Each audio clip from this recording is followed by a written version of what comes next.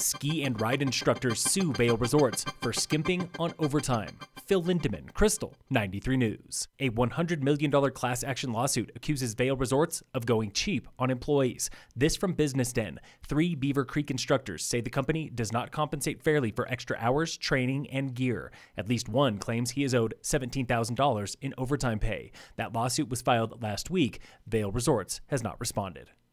A Breckenridge liquor store clerk is guilty of a misdemeanor for selling alcohol to a woman who drove drunk, killing 2 on Highway 9 last year. This from the Summit Daily. The clerk argued he did not knowingly sell booze to the drunk woman, but Judge Edward Casillas disagreed. The clerk has not been sentenced yet. A second clerk is in court soon. The woman, Lindsay Lee Ward, is serving 16 years in prison.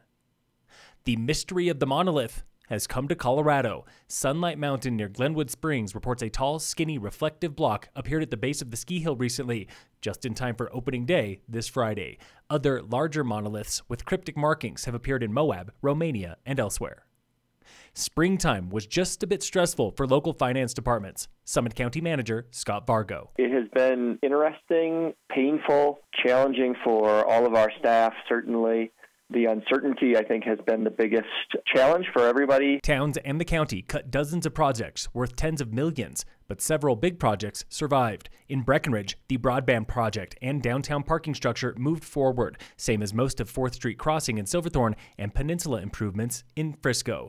Tune in this afternoon for part 3 in our week-long budget review series.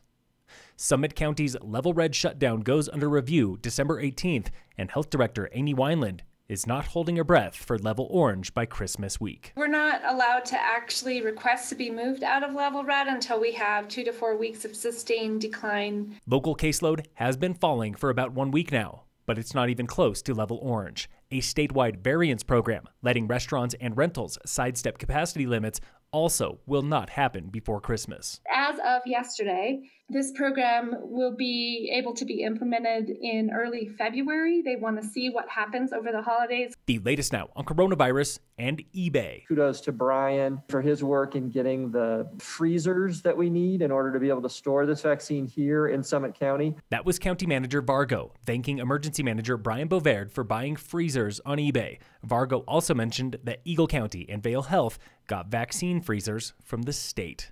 Local nurses, doctors, and EMTs are first to get vaccinated sometime in coming weeks. Summit County's latest infection rate is 1,117 per 100,000 people, more than 750 points above Level Orange. And in local sports, brought to you by American Family Insurance, the Weiss Agency, you've got a few more days to sign up for Uller Bike, opening race of a 4-part virtual fat bike series. Uller Bike is this Saturday, December 12th at Gold Run Nordic Center in Breck. Get details at mavsports.com. Phil Lindemann, Krystal, 93 News.